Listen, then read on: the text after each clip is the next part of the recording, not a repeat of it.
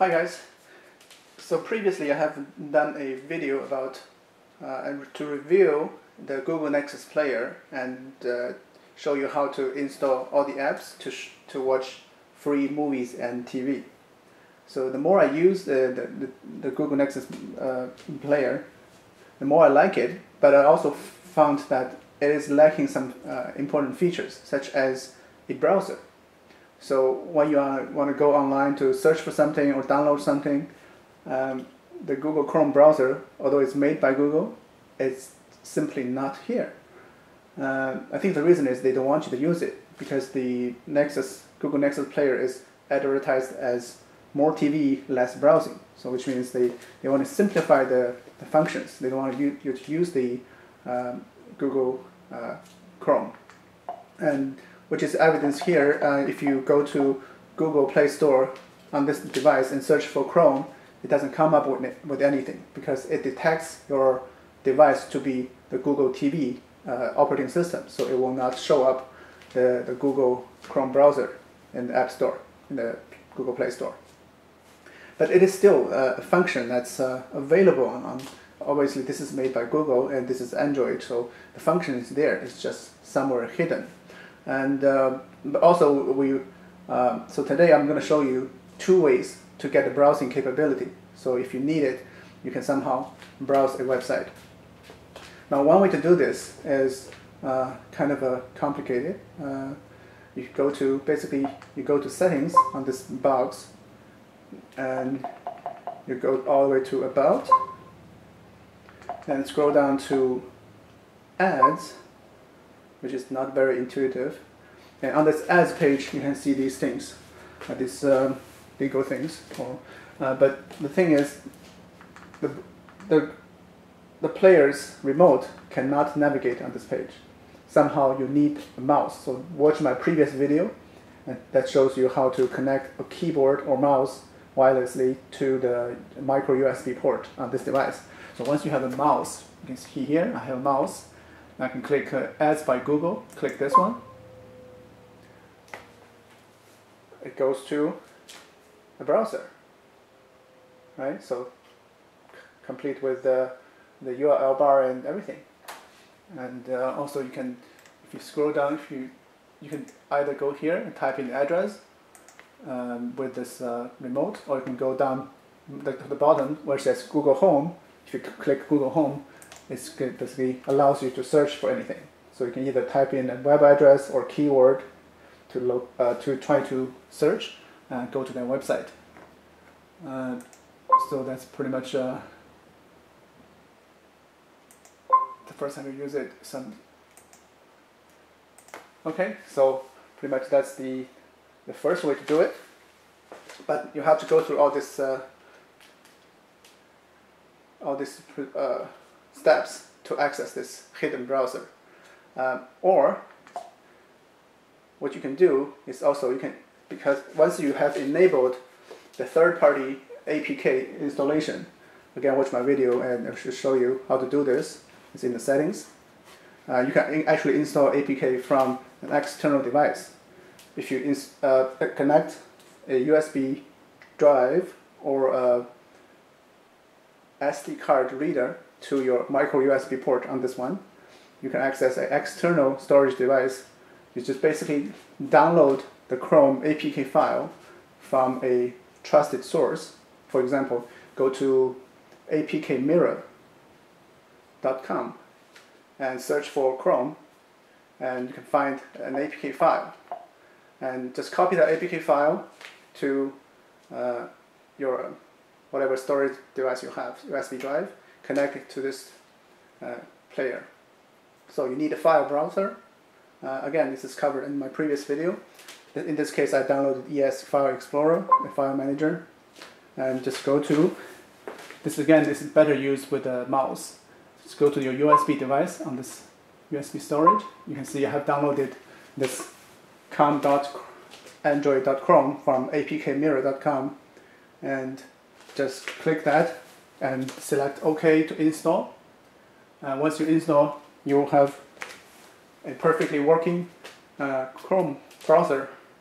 Where it is if you haven't installed the side load launcher, which is covered on my previous video how to do this. If you haven't done this, then this app is only available in the settings, and go to apps, you can access from there. But if you have installed side load launcher, all the apps, APKs you have installed is here. So the Chrome is here once you install it. I'll show you how it works. See, it comes with a URL bar and everything. It's actually the same thing, almost the same thing, when you access from About. But that one is a embedded, hidden one in the system. But this one is one you installed. But they're not exactly the same version though. So this one you installed is actually a Chrome browser for Android, say Lollipop 5.0. The other one is hidden inside this operating system, probably Google TV. Anyway, so I'll show you basically how to search for this version APK to install. Is basically you go to apkmirror.com.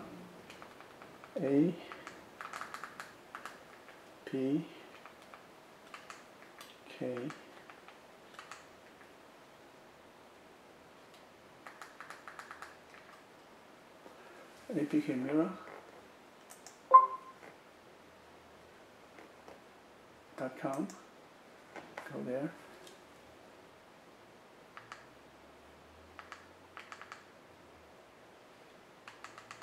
Again, this page is probably better browsed with a mouse and keyboard because it's kind of hard to use a remote, which is probably why they didn't put a browser on this device in the first place.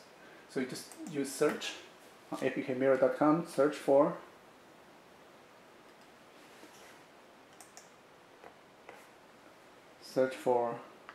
obviously Chrome.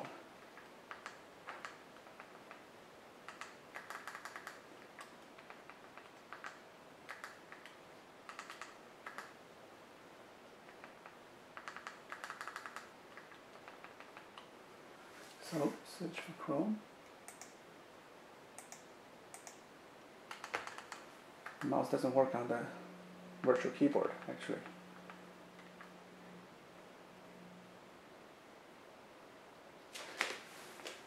Okay, so if you see the results, there are several, actually multiple results for the Google Chrome browser APK. You want to be careful because some of these versions are not for your device. For example, the dev 51, if you click into it, show the information. It's probably for Google N or N+. Just so you know, if you Google this information, Google Nexus Player is a x86 based CPU, 64-bit, and comes with Android TV operating system, which is based on Lollipop 5.0. So if you want to download an APK for Chrome, you want to find something that's designed for x86. I think 32-bit or 64-bit doesn't matter that much, but it has to be designed for x86 and also for Lollipop 5.0. So if you go to the version I downloaded, I think it's something like 49. But anyway, this is also better than on the computer. This Android version, on this device is not very. So if you click information, click the variants, it will show you what it's designed for.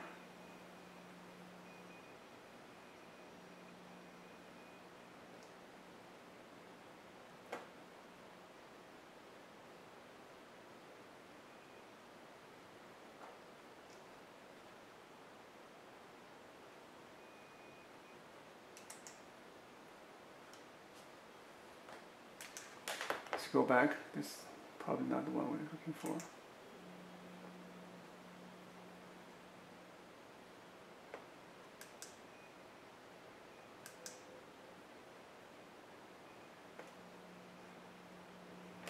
Chrome 51. Okay, let's try the 50.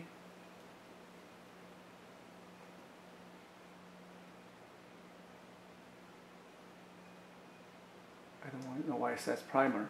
Anyways, like I said, this is probably better done on a computer. Just go to a computer, go to apkmirror.com and search for Google Chrome. Search for Chrome, and find the variants that's going to fit exactly your device, which is x86 based CPU and designed for 5.0 Lollipop. That will work.